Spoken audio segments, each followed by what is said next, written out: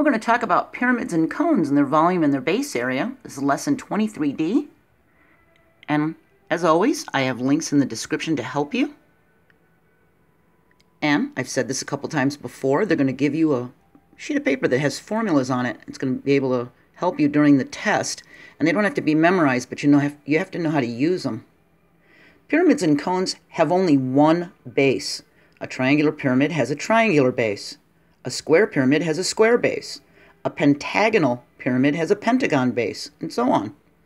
Depends on the polygon base. The base tells us how many triangular faces the pyramid should have. So this is called a net. It's when you unfold the 3D shape. We can see the base is here, and each of these are faces. And if we folded them together, we'd make a pyramid. See? You can actually find these if you search online and type in net of triangular pyramid or net of a cone, and you'd be able to go to images and print those and cut them out and play with them. Okay? A cone has a circle as its base. So that's the net of a cone. This folds up, and these fold in, and it makes a cone. See?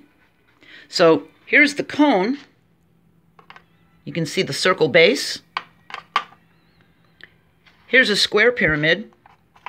It's got a square base. Here's a triangular pyramid. It's got a triangle base. And at the very, very top, they've got a vertex, the pointy part on top. This is an edge. That's an edge. There's an edge in the back. These are the faces. There's a face in the back. You can see the base. Here the base is a circle for the cone. Its height goes from the very, very center all the way up to the vertex. We can see the radius going to the center, to the edge. And this is its slant height. The slant height, if we were to take it and stand it up, it would be longer than that height. And actually, that's the slant height for the pyramid. See? We can use the same basic formula to find the volume of a pyramid or a cone. It's the same formula for both. We have V equals 1/3 AH. It means we're going to multiply the area of the base, that's the A, times the height. And the height is that perpendicular line that goes from the center of the base straight up to the top to the vertex. But the formulas to find the area of a base are different. We just learned that the area of a triangle, a square, or a circle. They're different formulas. So for a triangular pyramid, it has a triangle base, so we find the area of a triangle. A equals half base height. For a square pyramid, the definition of a square is all the sides of the same length, so it's going to be side times side, S squared.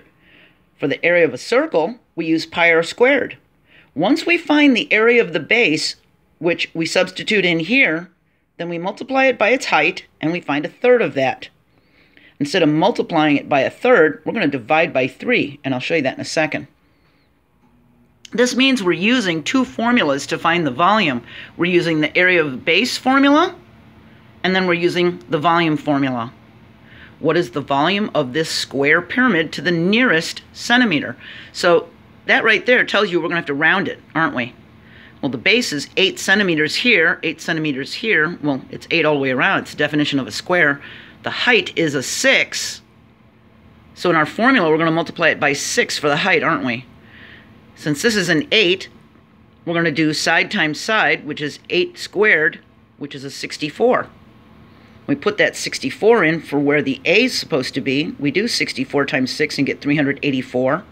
And we divide it by 3 instead of multiplying it by 1/3, because with decimals, 1/3 is 0.33333, and it keeps going on and on and on. So it's not very accurate for us to multiply. It's easier and more accurate for us to just divide this by 3. When it says 1/3 times something, that means they want 1/3 of it. They want us to split this 384 into 3 parts, and they want one of the parts. So let's just divide it by 3. It's easier, quicker. We'll get 128 centimeters cubed. And we have cubic centimeters because that's how many cubes would fill up the volume inside of here. This 8 times 8 is square measure because we're doing length times width or side times side. That's 2 measures. As soon as we're doing cubic to fill up the volume, we have a little 3 exponent, don't we? Now we can combine these formulas. Instead of putting an A here, because the area of the base of a square pyramid is s squared, we could put that in to this formula. And if it's easier for you to keep it separate, then keep it separate.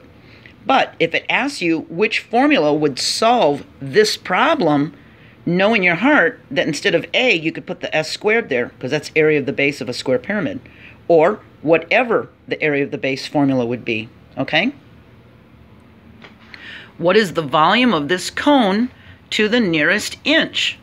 So we can see that it's got a height of 8 inches and a radius of 4.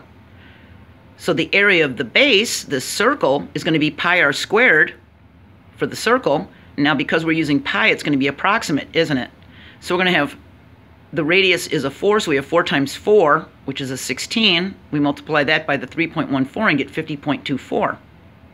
Now we can put that 50.24 in place of that a, area of the base.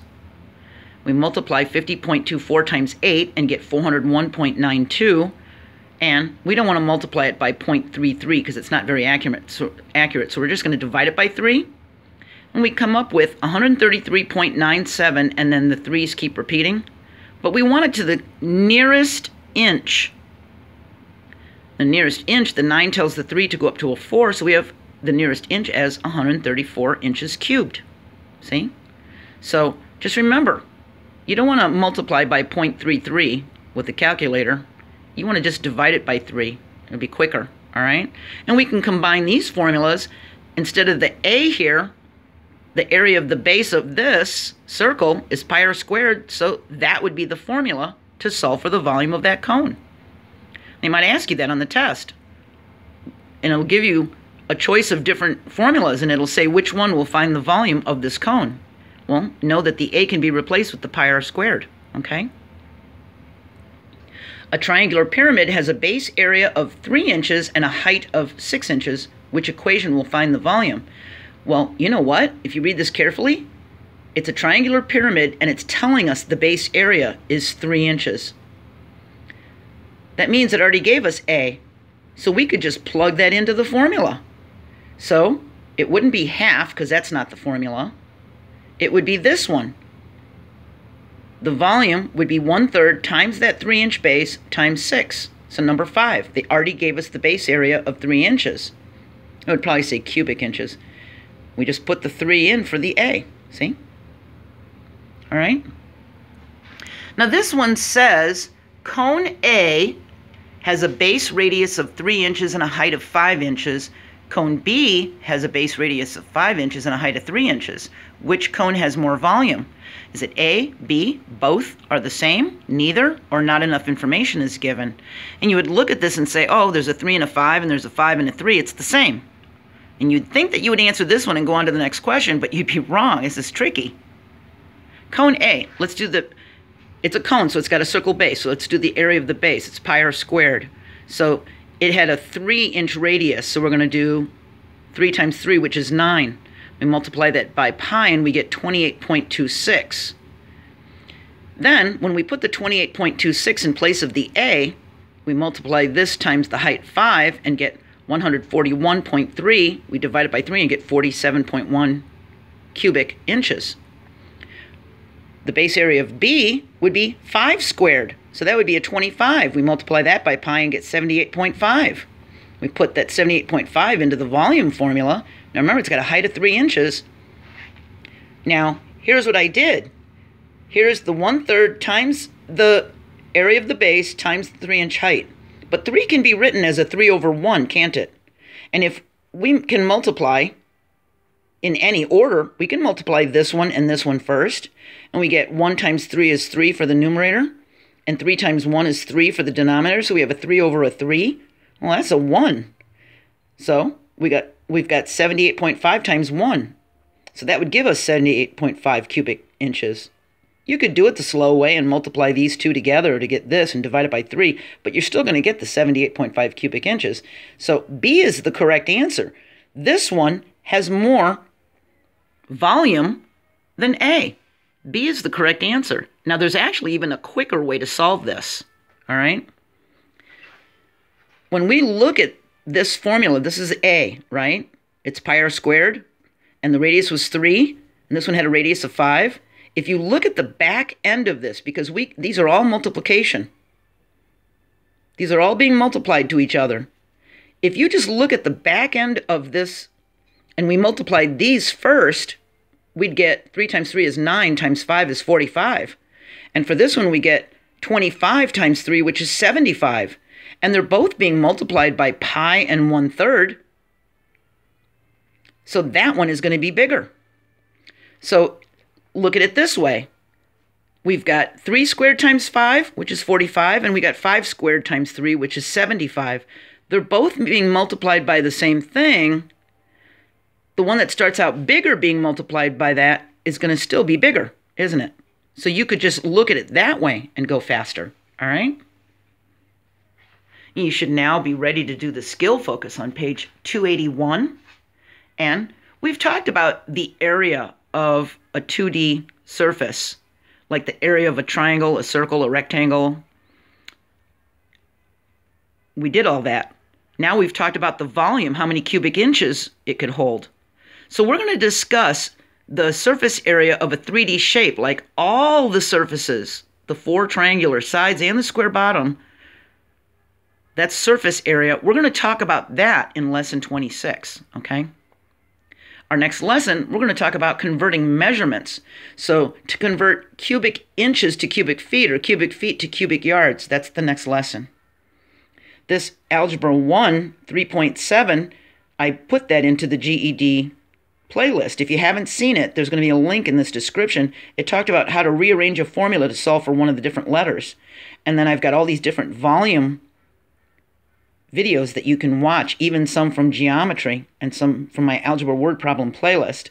And of course, I'm going to have links to the previous videos for this applying formulas lesson 23 that we've done, okay?